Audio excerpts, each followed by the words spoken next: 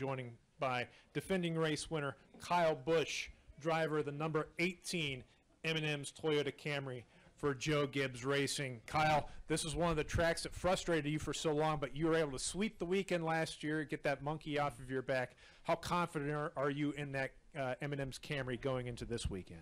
Well, so far so good. We've got some speed in our race car, but you know, we certainly want to work on some of our issues that we've got right now with our balance and try to make that as good as we can, obviously for qualifying here today if that happens, and then you know, for tomorrow we got a couple more practices to try to work on it for the race. So just making sure you've got a good driving car here for the short run and the long run. It's going to be important because this race can go by pretty quickly and you know, can change a lot in a hurry without you being ready for it, and can take you out of the game. So you want to make sure that you're on top of it all day long. Okay, we're going to open up the floor for questions. We're going to start with Claire, then we'll go to Jared, and we'll go to the gentleman the Orioles had. Claire B. Lang, Sirius XM NASCAR Radio. Kyle, ups and downs of the last couple of weeks and trying to kind of get into a rhythm headed into the rest of the season. How do you kind of look at where you're at, where your team is at, and where the patience level is at heading into a race like this? Yeah, we've had a lot of ups and downs. We've also, I don't feel like finished at all how we could have or should have finished in any of the races so far this year. I don't think we've over exceeded expectations yet at all. You know, we had issues at Daytona. We had issues at Atlanta. Actually, Atlanta, we probably should have finished worse than where we did, so I'll take that back. But, you know, we ran pretty poorly there overall all day. And then the other races that we've had, we deserved a top 4 finish at Vegas, probably a win at Phoenix, and a top 3 finish at Atlanta or California, and just weren't able to capitalize on those. Weren't able to close in the late stages of the event. So, you know, we feel a little bit behind the 8 ball with where we're at.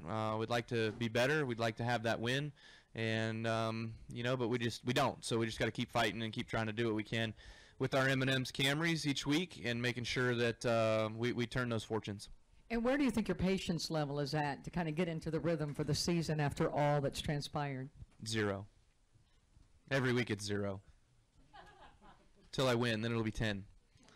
Go next to Jared. Yeah, Jared Turner, Edge Set Marketing. One question and a quick follow-up. Kyle, obviously looking ahead to Sonoma, that's a track where you've got a couple of wins and have had great success, but I'm curious to get your take on how you think stages will affect the racing there at the road course with that track's history of already being, you know, so crazy, especially in recent years. I haven't even thought about next week, so Sonoma's a long ways away. Quick answer to that would be, yeah, there's going to be segments there, depending on what laps they're at. I don't even know that, but you know, if there's a caution before it, 5 laps before it, 8 laps before it, there may be guys that come and pit because they know there's going to be a guaranteed caution that comes out a few laps later, and others are going to stay out. So, you know, it's going to flip-flop the field a few times, that's for sure. So there's going to be some added weirdness to those races, you know, and depending on how the strategy plays out for the second segment will then kind of play out for what's going to happen through the rest of the race and for the end of the race. So, you know, there's a lot of different strategies that are going to happen through that race, I'm sure. And same to be said for Watkins Glen as well. And just to follow up, Kyle, what do you feel like is the biggest key or the biggest keys to performing well in the longer races, the 600-miler and obviously the 500-mile races? I think just being able to get comfortable, get settled, and make sure that you're good to go for those long hauls. Don't worry about what lap it is ever during a race. That's the worst thing that could happen to you. I remember we were at Atlanta one time, and I had to use the restroom, and it was probably lap 45, and it was 325 long, and so it hurt really bad by the end of the 325. So, you know, you just try not to ever worry about what lap you're on or what's going on around you. You just keep battling it out, keep driving, keep your focus forward on what you're doing, and you know, that's the best way to go about those long races. Hey Kyle, Andy Markey, Race22.com. You're one of the biggest advocates for short track racing and NASCAR racing. You field cars and super late models. So earlier, Kyle Larson was asked about short track racing and saying he'd like to see more participation from NASCAR drivers. And that, first, what are your thoughts on that? And second, there's a big late model race here in September, this being one of the great short tracks. Have you thought about running that in the future? And also, being the short track guy that you are, what was it like to get that win last year? Yeah, I mean, I enjoyed the local short track scene. I love racing in those cars. I follow it as much as I can on speed51.com. Bob and his guys do a great job of following and covering the entire United States, whether it's late model stock, super lates, which are my favorite personally, modifieds, dirt, pavement, all kinds of stuff, you know. So, you know, as far as NASCAR stars going back to their roots and doing some of that stuff, I think it's not necessary. You know, if you love it, go do it. Try to be safe, but I think there's a lot of risk, and that's why a lot of the guys don't do it. Obviously, if you get hurt doing that and you lose your ride for a few weeks here and don't ever have an opportunity to come back because somebody better than you takes over in it, then, you know, you're out, you know. So you got to weigh those consequences a lot, and for me, I do that sometimes. You know, I've wanted to run a modified, one of the Whelen modifieds at Loudon, and years ago J.D. Gibbs told me no. Exactly that same reason, like weigh your options and what you got going on for you. We don't need you to get hurt, and so I was never able to go do those things. So as it comes down to it, when I get older and maybe get out of cup racing, then I might look at going to doing some more of that stuff and touring around. But hopefully all the short tracks are still in existence by then too, because it's probably 15 years from now. So. Okay, we're going to come up front and work this front row here. We'll start with Bob and then go to Dustin, Jeff, and Mike. Bob Hawkers, ESPN. Do you all lose anything without having Dave Rogers in your debriefs? I believe so. You know, I think anytime you lose good crew chiefs, you lose a little bit of strength to your company. I think whenever you lose good drivers like Carl Edwards, you lose a little bit of strength to your company. So we've taken two big bullets, you know, here for this season, one from Carl, one from Dave, and you know, we've got to recome some of that and get back into the game where we're the strongest four-car team out there, like we felt like we were the last couple of years with all of us in place. So, you know, with Daniel, he's still going to be learning. We know that's sort of a long-term deal that he's got to grow and get better and be ready as a driver more down the road. And then with the crew chief aspect of it with Dave, we're not sure how long he'll step down, but you know, if it's indefinitely, which could be forever, then hopefully Scott Graves will fill that void. But he's so new, so fresh right now that you know, he's going to take a few weeks, at least a month or so, to get up to speed for sure, before we can really get to see the full potential out of Scott. Okay, we'll go next to Dustin, then to Jeff, then to Mike. Dustin Long, NBC Sports. Kyle, in all-star events in other sports, there's often the skills competition where the athletes can showcase their skills. But yet in racing, is there a way, or can there be a way, for you guys to have your talent showcased even more so, other than just in a race per se, or changing everything up or changing things? How do you get the true sense of a driver's skill? Whereas like NBA, you see the three-point shooting contest, the dunk contest, Major League Baseball, the home run derby, some things like that. How can you incorporate things like that into this sport to showcase more your talents? I got a hell of an idea. Let's run one lap on the 1.5 mile at Charlotte. Then we'll run the next lap on the 1/4 mile of Charlotte. Then we'll run the next lap on the Roval at Charlotte. So then you get a short track, a road course, and a 1.5 mile all in one speedway. There you go. We can do that. That sounds like fun. I thought of it first. So I don't know. I mean, besides doing something stupid like that, I really don't know how you can put us. You definitely don't want to see us playing basketball. I've Googled Brad Keselowski. That's bad.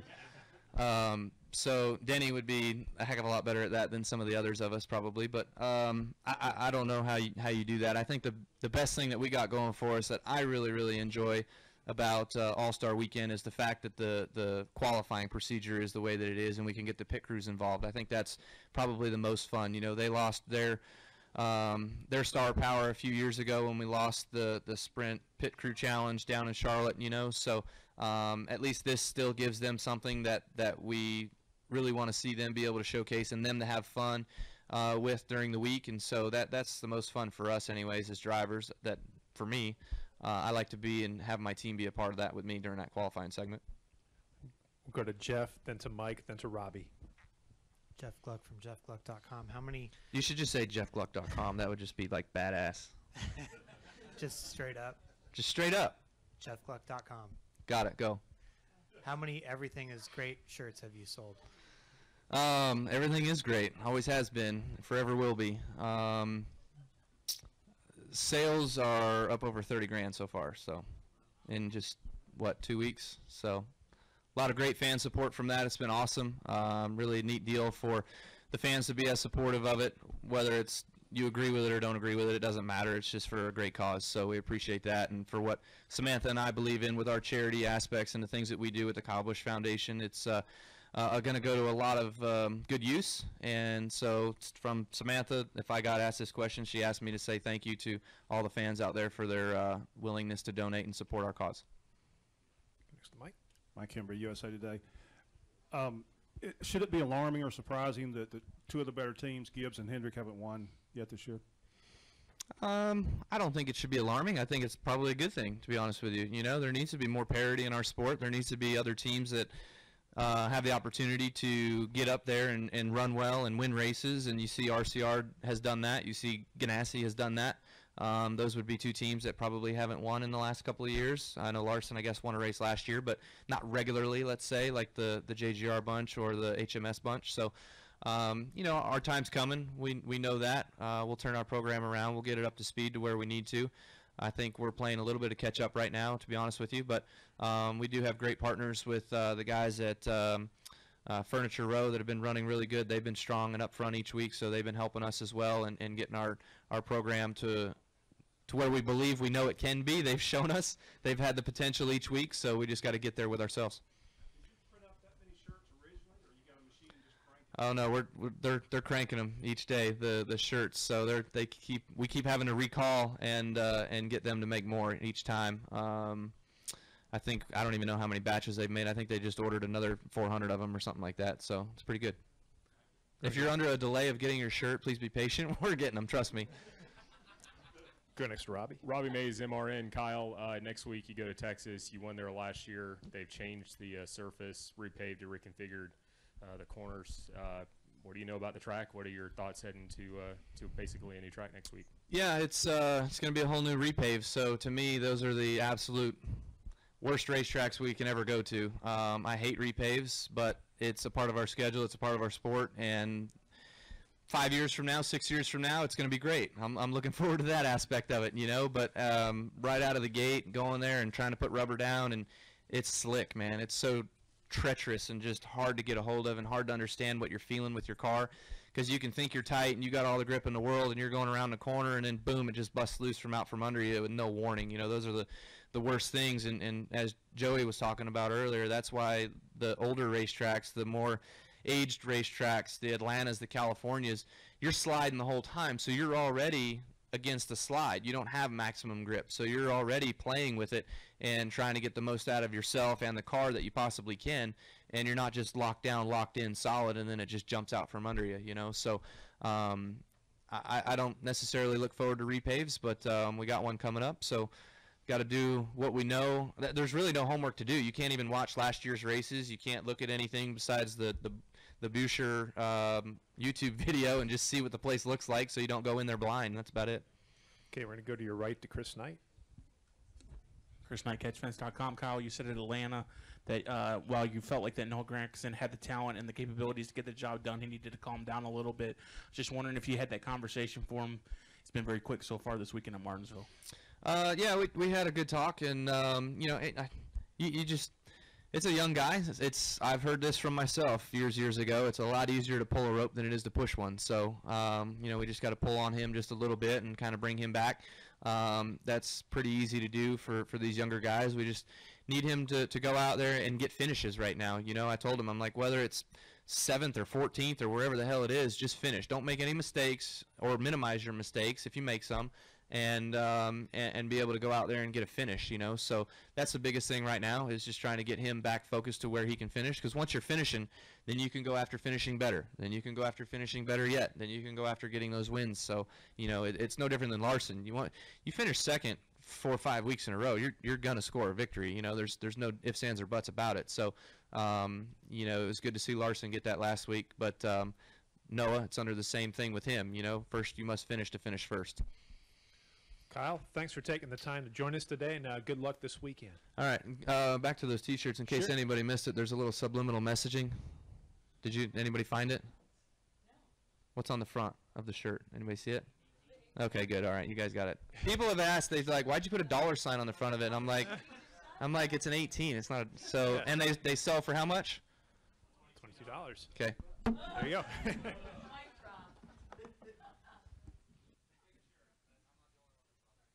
We are now joined by Daniel Suarez, driver of the number 19 Aris Toyota for Joe Gibbs Racing.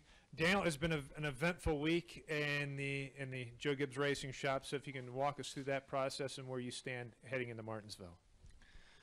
Well, so far it's been a difficult day. We had some issue in the first practice. Something that is pretty usual here, the wheel hub thing, getting into the corner. I feel like, I don't know, for some reason we had some kind of issues with the brakes. Actually, in the first run, that everything went okay. I didn't wreck or anything. I called that something was weird with the brakes. And then after that, we went to Q-trim, and we wrecked in the first lap pretty much. So, not very happy about that, but that's part of racing. We moved to a backup car and start from there. Okay, we'll open the floor for questions. We'll start here with Jim Utter and work our way around. We'll go to Claire.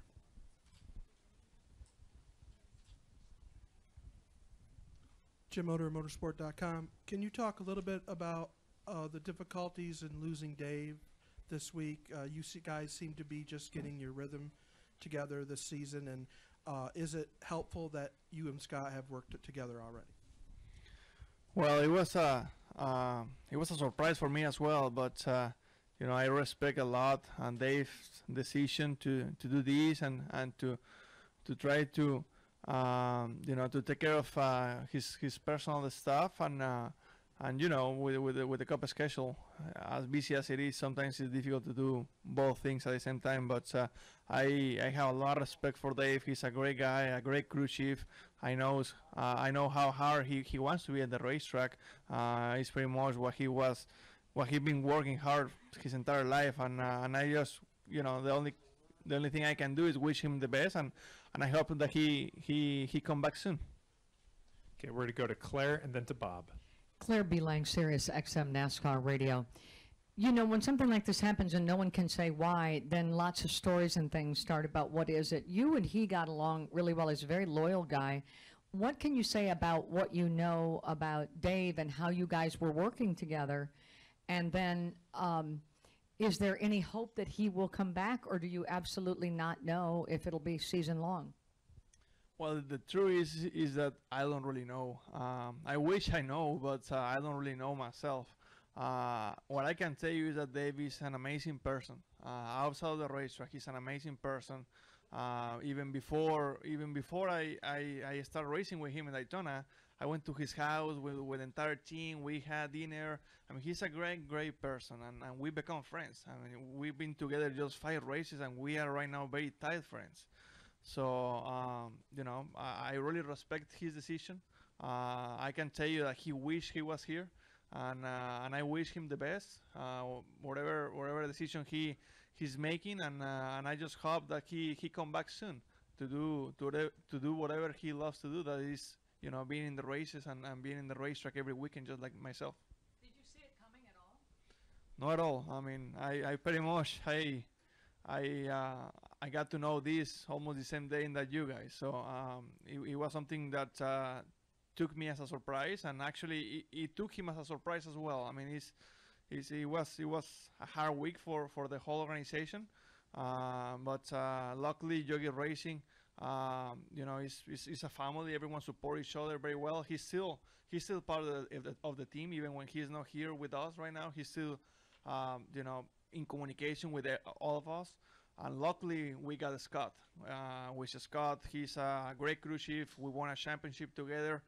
We've been working just 1 year, and we know each other very well. So luckily, he was able to step into the cup deal. Okay, we're going to go to Bob, then to Hank. Bob Pocker, CSPN. Did you have any input in Scott being your crew chief? And because you don't know really kind of what Dave's status is, do you have to approach it as if Scott is going to be the crew chief for the rest of the year?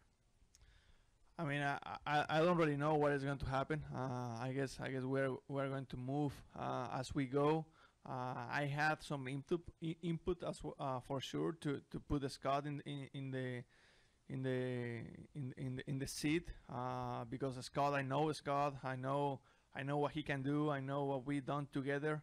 So it was important to put somebody there that I knew already, and really Scott is the person, and you know, I don't really know what is going to be the plan for the future.